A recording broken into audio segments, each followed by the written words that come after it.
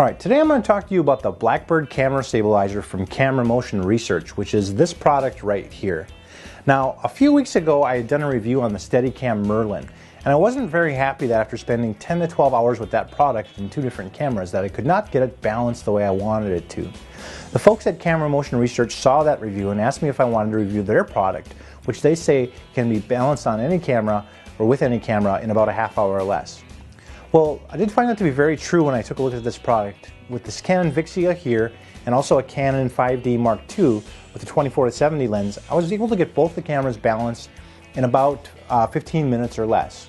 So what I'm going to do in this video is tell you a little bit about what's included in this kit from Camera Motion Research, the Blackbird kit, as well as show you some sample footage, and at the end I'm going to give you my recommendation on whether this is a buy or don't buy.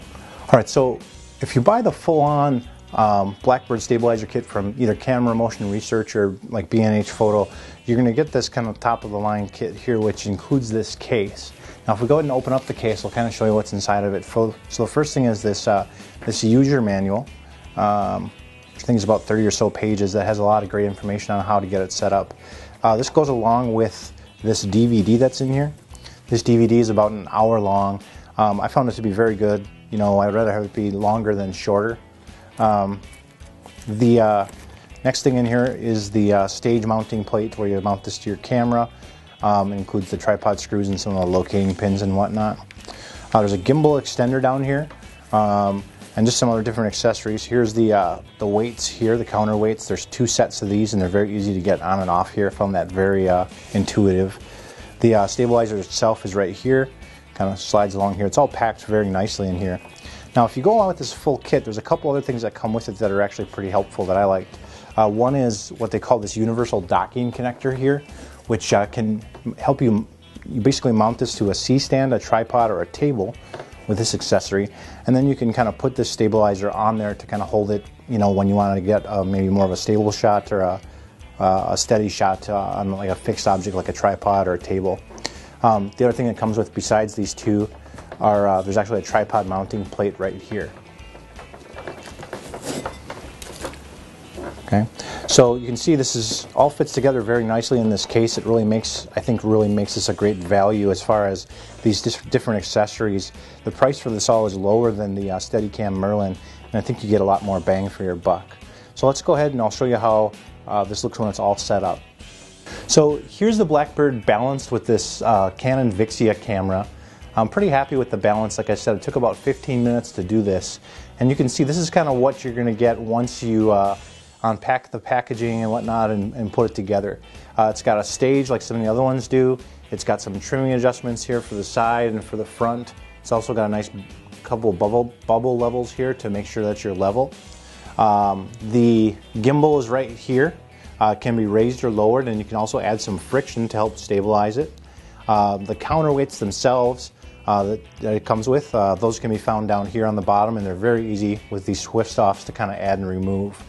The length of this bar down here can actually also be changed out with some of the kits to increase or decrease the amount of movement while panning and whatnot.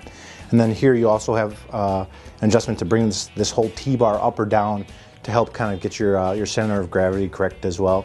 One of the other features I really like is this stand option. It slides out here, kind of pops on the front.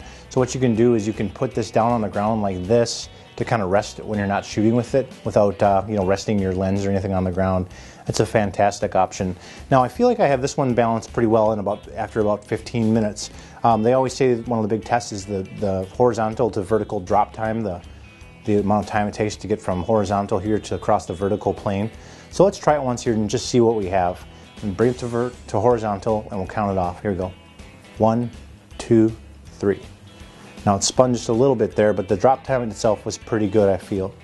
So let's take a look at some of the sample footage from this next.